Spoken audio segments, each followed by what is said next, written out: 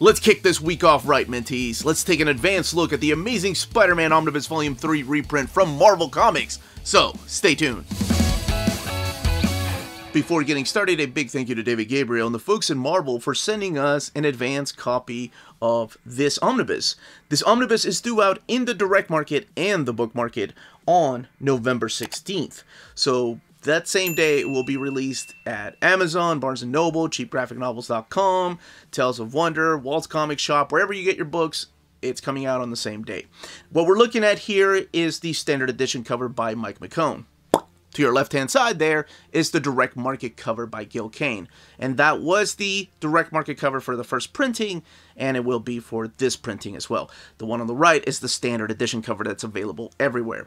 Now, I'm not sure if they are going to have different spines. I assume they will, just based on what they've done in the past with Fantastic Four or Amazing Spider-Man Omnibus Volume 5. But here's the spine of Amazing Spider-Man Volume 3 reprint. So, oh, and please ignore this little nick there. That's just my copy. My dust jacket got ripped on the way here. But hey, what are you going to do? Review copies. But we're going to be doing a comparison here in a second. There's your ISBN, and then what it collects. Up here is a nice little blurb from the New York Times. But yes, what is an overview without a comparison? So on the left-hand side here is my original first printing of the Amazing Spider-Man Omnibus Volume 3, and on the right is the latest printing. The latest printing seems to have the colors just a little bit darker tone. That's about the only differences there on the cover. The spine, of course, being the biggest difference. So no picture here. The font was bigger, Volume 3, but the Marvel Omnibus logo is still the same. And the back of the book also seems to have changed a little bit with the design. The pictures are a little bit bigger here for the covers, so the thumbnails are a little bit bigger. The price is $125, and this one is $100. Under the dust jackets, we have the Amazing Spider-Man Omnibus, and we have the Amazing Spider-Man Omnibus in color. It's about the only difference there with the logo. Spines being identical to the dust jacket spines. And then the backs. So nothing here on the original printing, and that logo right there on the newest printing. We'll be looking at the internal differences here in a little bit, but first, let's open this up and show off the artwork and talk a little bit about the story. Alright, let's go ahead and get this open. Start talking about this era of Spider-Man. So here we have some black bookend pages. There's Spidey right there. And we have the credits here. Most of the stuff written by Stan Lee, and Roy Thomas eventually comes in and writes some issues, breaking up that streak of Stan Lee's run on Spider-Man. And then we have the pencilers here, John Romita, John Buscema, Gil Kane, and then we have the inkers and finishers like Jim Mooney, who actually did a lot of stuff in here. John Romita also doing a lot of the finishes, Sal Buscema, Mike Esposito, just to name a few. And here is your table of contents. So this does collect the Amazing Spider-Man 68 through 104. And then you have the covers to Annual 6, 7, and 8, because those were just reprints. We have the introductions here by John Romita. I think he does 2 or 3 introductions. Stan Lee does one. And those are all taken from the Marvel Masterworks. Unfortunately, they did not have introductions specifically for this omnibus. It would be really cool, kind of like what Roy Thomas was doing over in Conan, to see them do introductions for Omnis. I'd like to see that again. And kicking it off with issue number 68 here. And it's the return of the Kingpin. And honestly, this issue right here sets up the Petrified Tablet saga. And I think this is the very first long-running saga in a monthly comic book.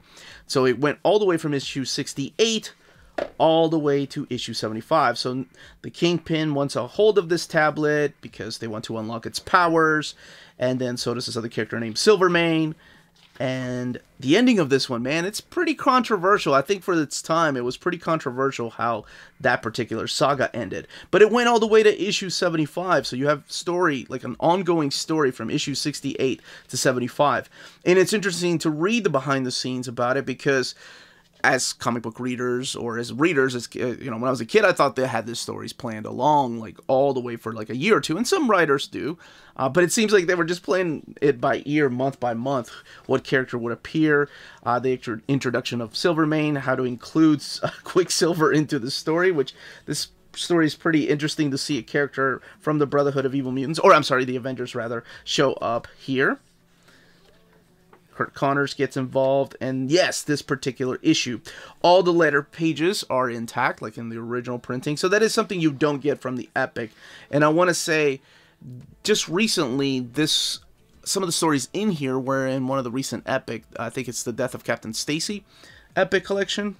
Yes, I know, I realize that's the title has a spoiler, but what are you going to do? But yes, some of the stories that are in here were collected in that particular Epic collection.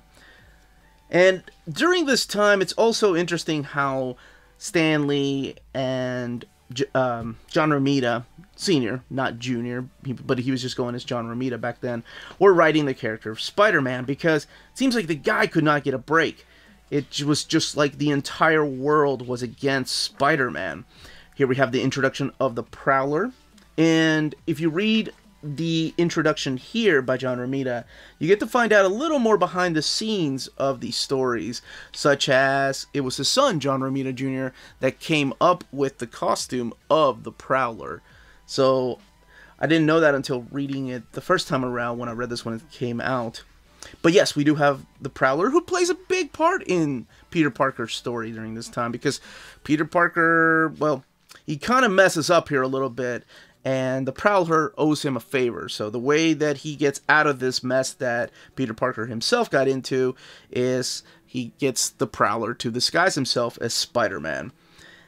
And there's also something very interesting during this time, is if you've read Spider-Man Blue, this is that type of era during Spider-Man Blue. Spider-Man's sick, there's something going on behind the scenes that's playing at him. But if you read Spider-Man Blue, you get pretty much more of the behind the scenes of what's going on here. I love those type of stories. Kurt Busiek did an amazing job with Untold Tales of Spider-Man in that very same fashion. Here we have the introduction of the Kangaroo. Probably not one of the most memorable characters, but you have the return of other characters that are not Doc Ock. It seems like Doc Ock was everywhere during this time, but you do have the return of Electro. You do have also the return of who you saw a little bit earlier, the Lizard. Here we have the Schemer, and he does have a secret that is revealed later on. And we also have the introduction of Vanessa here. But one of the biggest characters that was kind of reintroduced through these pages, or updated rather, is this character right here, the Black Widow. Now this has been collected, like I mentioned, in that Epic collection. It's been collected in the Black Widow Epic collections and in the Black Widow Omnibus. But this is a very important story, because this is pretty much John Romita saying, hey Stan, I really want to write, or I really want to draw Miss Fury. Stanley was like, I don't know, how about we just update the character of Black Widow? And that's exactly what they did. So she gets a new costume, and this is the costume that to this day is still, when you think of Black Widow, you think of that costume. And here she is in all her glory. And then of course her story continues into another comic book. I believe it's the pages of Strange Tales. But here's Amazing Spider-Man number 87. This is the story I was talking about, where Peter Parker is sick and he goofs up a little bit at a party. He's like, hey, by the way, I'm Spider-Man, everybody! And then how he gets out of it is by using the Prowler. Then we have the three-part story arc with Doc Ock. So it is the return of Doc Ock. Is he dead? Is he alive? Well, sure. Most of you probably know the answer to that. Doc Ock lives. But sadly, as I mentioned a little bit earlier, because of the Epic collection, there is a character that dies here. Now, during this time, Peter Parker and Gwen Stacy have a relationship. During this time, Peter Parker wants to share things with her. He wants to tell her so badly that he's Spider-Man. But after this particular issue, he can't, because the entire world blames Spider-Man for whatever bad things are happening. I do want to point these two pages out. So during this time, and it was a small amount of time at Marvel, they started doing some experimenting with ads. So what they were doing is they were placing ads at the bottom sometimes of panels, which is insane. Can you imagine like people freaking out these days if they saw an ad in their comic book pages like this? Like there were ads down here for, I don't know, Nike or whatever. But that's why you get pages like this sometimes, and you probably see them in some collections in the past. At least that's what I think they are. Here's the issue with Iceman, when Iceman comes in, and this is during the time when the X-Men were no more. They were taking a break. There were no monthly Uncanny X-Men or X-Men issues before the Giant Size 1 relaunch. And this issue right here is where Spider-Man goes to London because he goes after his girlfriend because, you know, her father just died. She blames Spider-Man for his death, and Peter Parker wants to show how much he loves and cares for her, so he goes after her. Which is kind of ridiculous because he's in London, right? And it's Peter Parker and Spider-Man are both in London at the same time, and he realizes, oh yeah, people are going to put 2 and 2 together.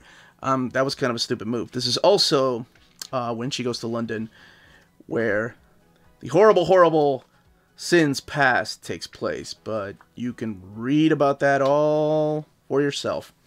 And then we get these issues right here. I believe it's issue 96 that kicks it off. So yes, it is issue 96. So one thing you probably have noticed, and you know of, and you're aware of, is this right here. The Comics Code. So comics back then had to be approved by the Comics Code. This all takes place after, of course, EC Comics and the Seduction of the Innocent. So we created the Comics Code group here. However, there are 3 issues in this collection that are not approved by the Comics Code that kind of broke that. And they all have something to do with drugs and the use of drugs.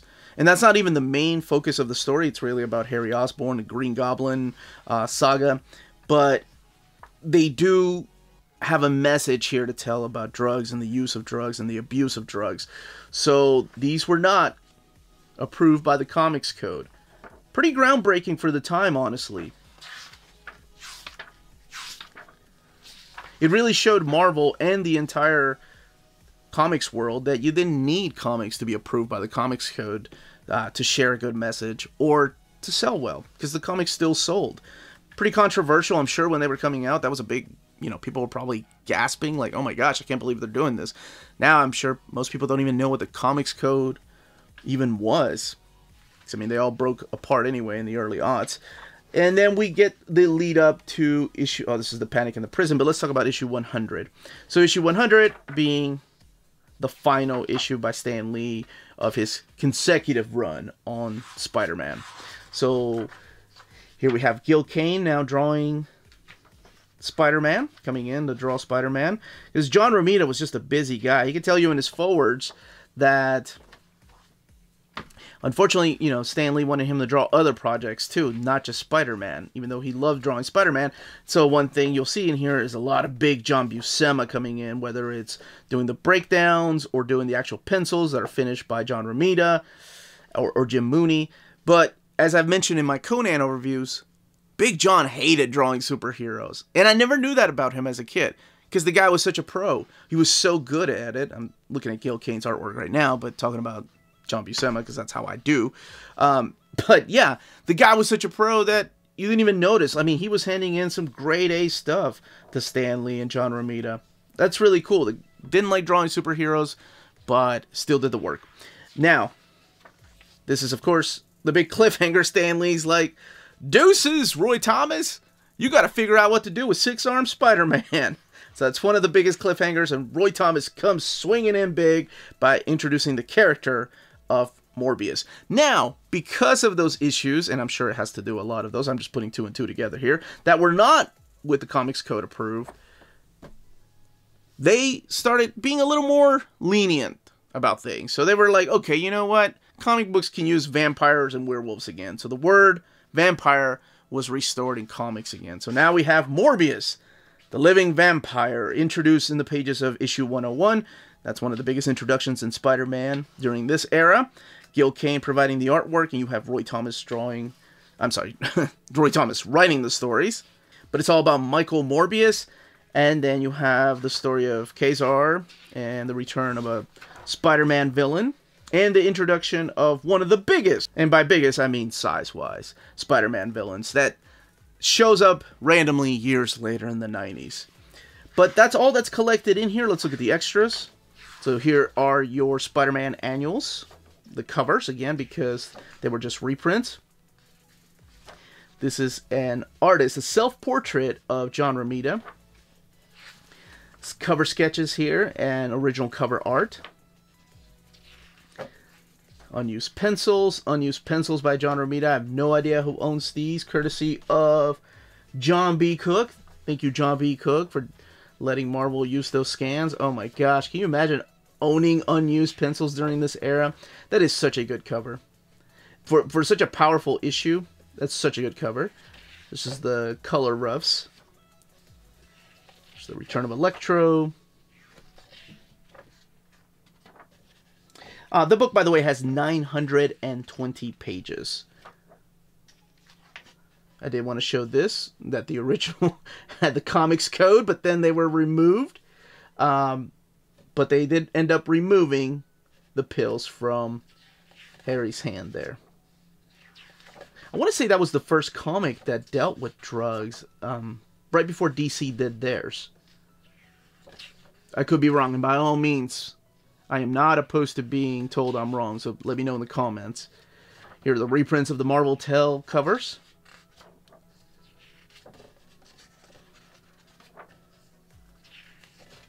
And then other type of reprints, like the reprint of Marvel Tales here, that used a brand new piece of artwork. Covers for collections, collected editions, and trade paperbacks.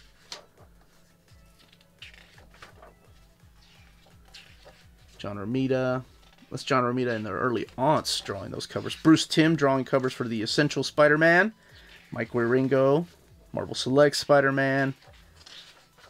Again, more reprints.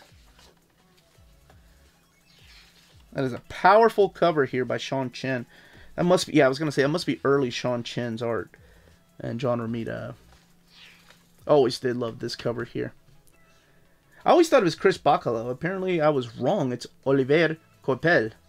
And there is the Masterworks covers. And of course, in case you don't have the Standard Edition cover, here is the Standard Edition cover all the way in the back.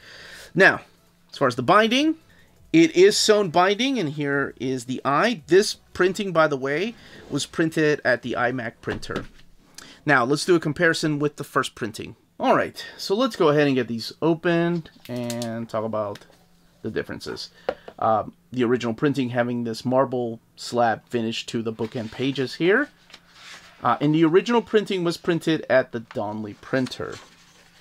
So that is one difference, and the new printing printed at the iMac printer.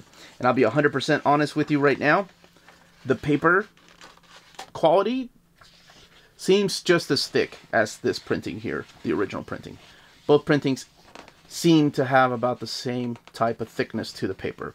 I know it doesn't bother some people, but some people really want to know those kind of things, so I don't mind talking about it. But yeah, it seems like, oh sorry, got 2 pages there. It seems to be about the same, yeah. Alright, let's look at some artwork to compare the covers here. Alright, so here we have the very first comic collected in here, the Crisis on the Campus. And honestly, I don't see any differences at all. Maybe it's a little bit darker over here in the new printing as opposed to the first printing. And I mean a slight bit darker. That's about the only differences I see there. So let's move on to something I noticed last night when I was rereading some of these stories. And that is this page right here. So, it looks like the scan for page 174 was a bad scan, because it's a little bit brighter than the scan on the original printing. See how the colors are just more vibrant than here? They're a lot lighter.